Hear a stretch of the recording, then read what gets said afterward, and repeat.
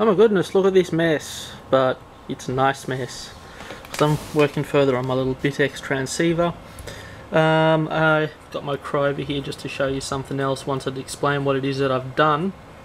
Now, in the past, well, when I say past, I mean the past couple of days that I've actually had this little frequency counter and dial, I hooked it up to the collector on Q7, which is on this schematic. Let's have a look.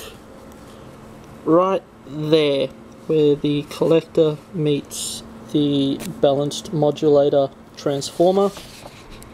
The unfortunate thing was I discovered that when I actually spoke into the microphone, the frequency reading would go absolutely burko.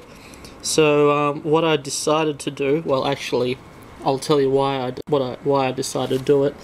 I tried hooking up the frequency counter over here at this point. As you can see, there's the VFO, the buffer. Unfortunately, at the output of the buffer, I'll just take that out a bit so the focus is a bit better. Unfortunately, the output of the buffer, the signal strength was so low that the frequency counter couldn't really detect it or read it. So what I did, where are we? There's that little amplifier that I built. Pretty much copied that section right there.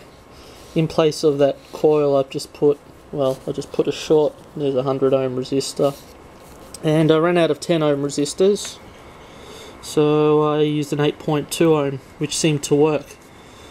Now I'm just gonna switch this little fella on and show you what I've done. Alright, here we go. Alright, as you can see, frequency is rather stable. And I just talk into it, blah blah blah, blah blah blah, blah blah blah.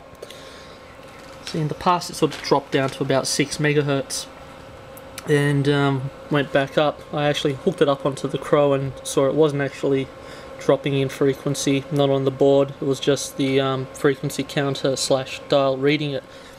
And just to show you my lovely Tektronix 100 megahertz 4-channel crow. Got it off of eBay really cheap. Sometimes it pays to be patient. This is what pays to be patient. Helps if I actually think out my grammar before it actually comes out of my mouth. But anyway, speaking of things that come out of my mouth, this is what single sideband looks like on a crow. Yak yak yak. Alright, let go of the push to talk. You probably notice there's absolutely no carrier. So when I actually do talk, buy Thick as a Brick by Jethro Tull. It is an excellent album. You will love it. Goes for 40 minutes or something like that. Prog rock is awesome. As you can see, yeah, works quite a treat. I've got it tweaked. So I think next I'm going to start building my power amplifier and see how I go with that. Until next time, have fun.